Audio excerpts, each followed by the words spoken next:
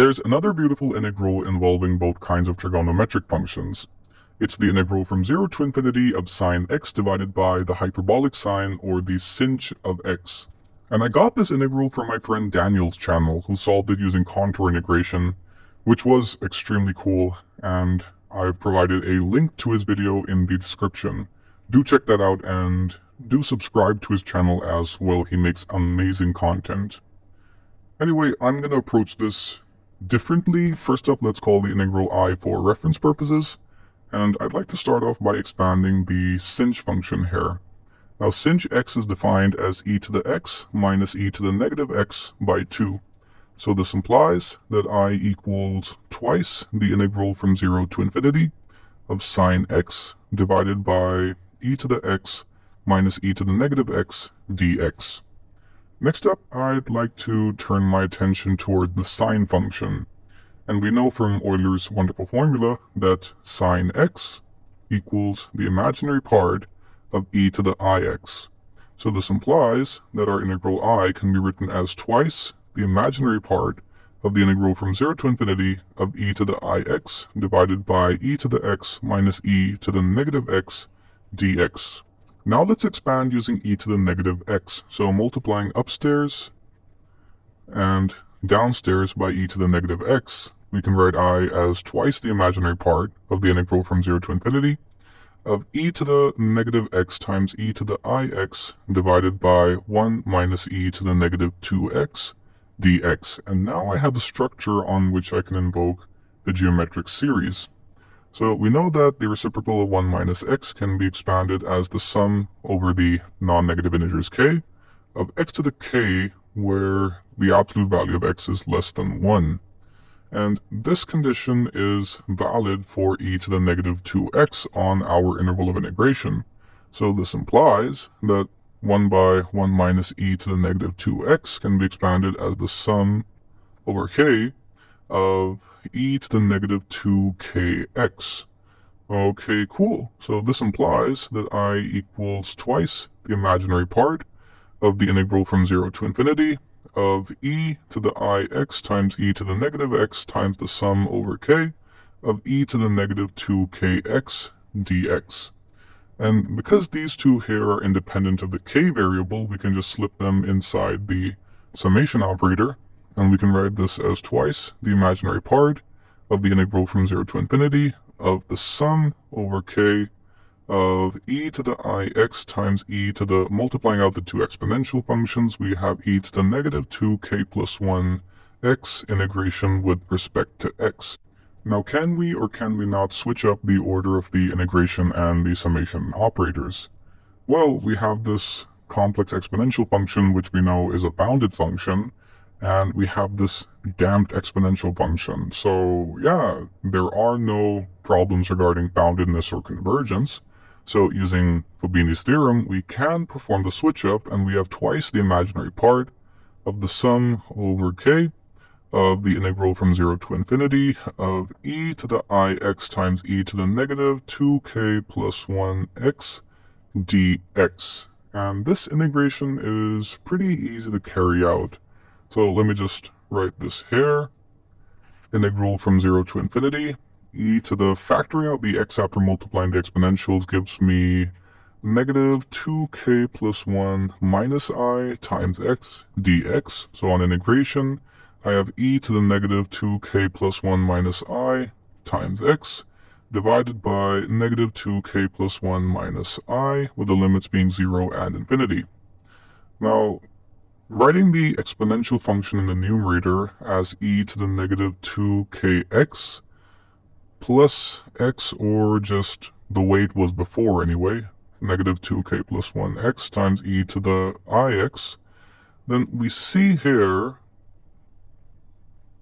that in the limit as x tends to infinity, this term here approaches 0. So the entire thing collapses to 0 in the limit as x approaches infinity. However, as x approaches 0, both exponentials approach 1. So we have the two negatives canceling out, and we're left with 1 by 2k plus 1 minus I as the result of the integration. So this implies that I equals twice the imaginary part of the sum over k of 1 by 2k plus 1 minus I. And we now need to separate this term here into real and imaginary parts.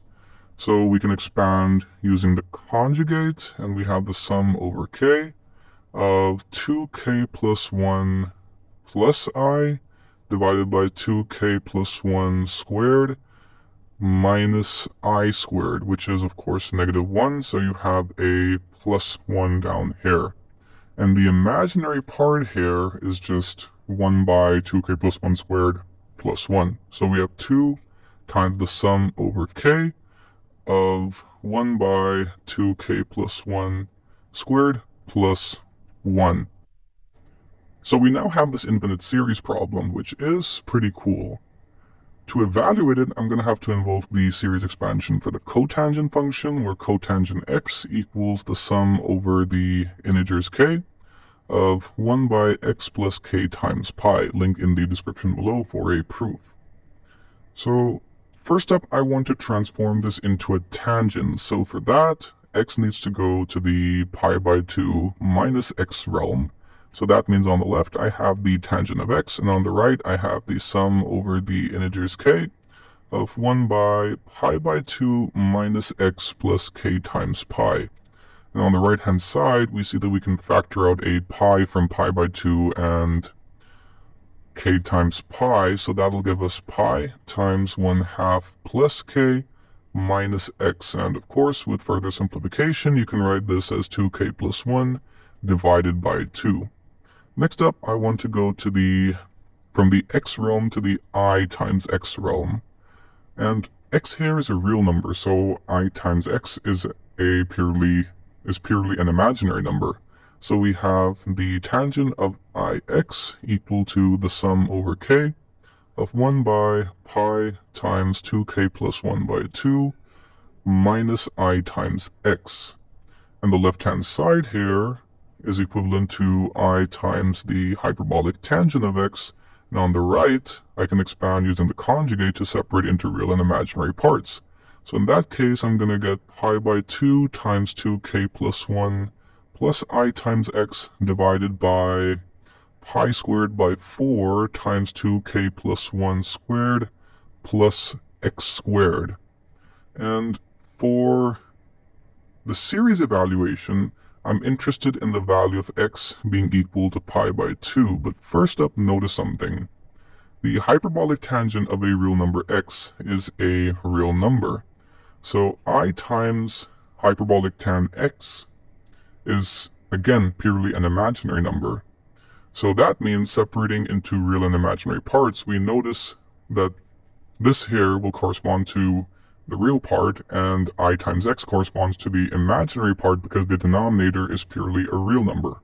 So separating into real and imaginary parts and evaluating at x equal to pi by 2 gives me the sum over the integers k of pi by 2 divided by pi squared by 4 times 2k plus 1 squared plus pi squared by 4. So we can factor out a pi squared by 4, and we can also expand using pi squared by 4 as well as 2 by pi. So on simplification, this means we should have pi by 2 times the hyperbolic tangent of pi by 2 on the left, and this should equal the sum over k of 1 by 2k plus 1 squared plus 1. But this here is the sum over all the integers k. I'm interested in the sum over the non-negative integers. So for that, let's decompose the structure on the right-hand side.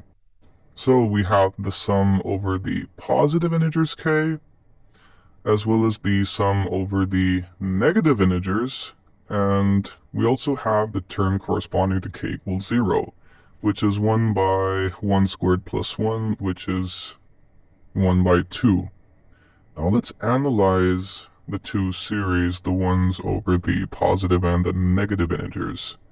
So the sum over the positive integers of 1 by 2k plus 1 squared plus 1, and we also have the sum over the negative integers of 1 by 2k plus 1 squared plus 1. And if I perform a transformation from the k realm to the negative k realm, in that case I have the sum over the positive integers again of 1 by 1 minus 2k squared, which of course can be written as 2k minus 1 squared plus 1, because, well, we're squaring it, so yeah, we can just switch up the order. No harm in that, and let's analyze this a bit more. The first term in this series corresponds to k equals to 1, which gives us 1 by 3 squared plus 1, whereas the first term here is 1 by 1 squared plus 1. And everything else is exactly the same as this series in terms of the, the actual terms. So that means if I just include this term in the series, 1 by 1 plus 1 by 2 times 0 plus 1 squared plus 1, which corresponds to 1 by 1 squared plus 1, which is 1 half, as in if I include this term within the series, as in I make it the sum over the non-negative integers of 1 by 2k plus 1 squared plus 1, then I see that this infinite series matches this infinite series term for term. And all this means is that these two infinite series are in fact equal, and hence I can just write this as the result. I can write this result as 2 times the sum over the the non-negative integers k of, well, wait, let me just make some better arrows. I can write this result as twice of this infinite series, which is exactly the infinite series we need. So if all of that stuff equals this stuff, and on the left-hand side we have pi by 2 times the hyperbolic tangent of pi by 2, that's quite a mess, but it is a beautiful mess indeed. This implies that the sum over k of 1 by 2k plus 1 squared plus 1 equals pi by 4 times, I need some more writing space, the hyperbolic tangent of pi by 2. And this was fun. This was awesome. So returning to the integration problem, I equals twice this sum, so this implies that I equals pi by 2 times the hyperbolic tangent of pi by 2. And that concludes the evaluation of this awesome integral. I hope you enjoyed the video. Be sure to like and subscribe. Thank you. See you next time.